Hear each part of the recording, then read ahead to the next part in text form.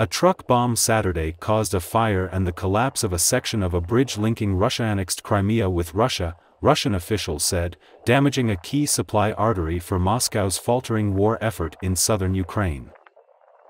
The Speaker of Crimea's Kremlin-backed regional parliament immediately accused Ukraine, though the Kremlin didn't apportion blame.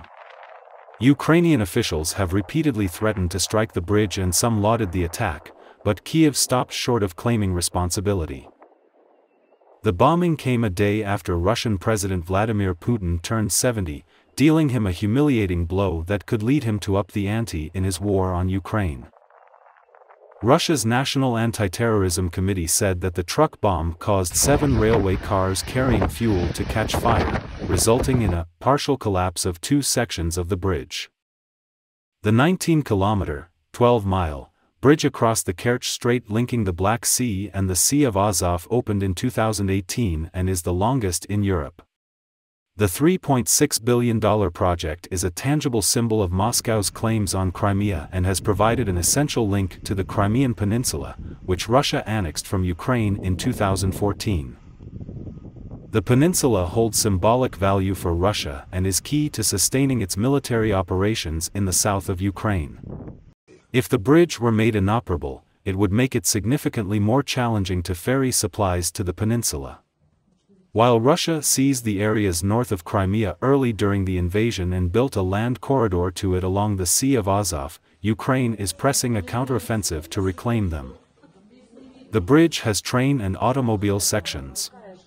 Russia's National Anti-Terrorism Committee specified that the explosion and fire led to the collapse of the 2 sections of one of the 2 links of the automobile bridge, while another link was intact.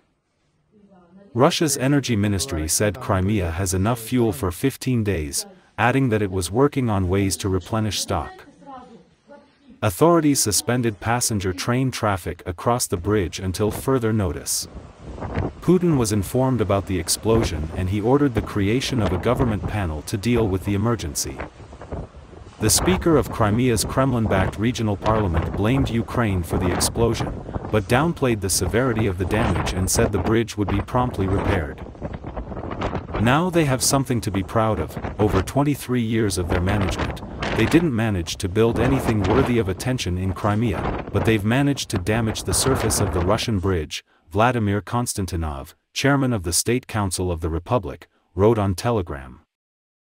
The parliamentary leader of President Volodymyr Zelensky's party on Saturday stopped short of claiming that Kyiv was responsible but appeared to cast it as a consequence of Moscow's takeover of Crimea and attempts to integrate the peninsula with the Russian mainland.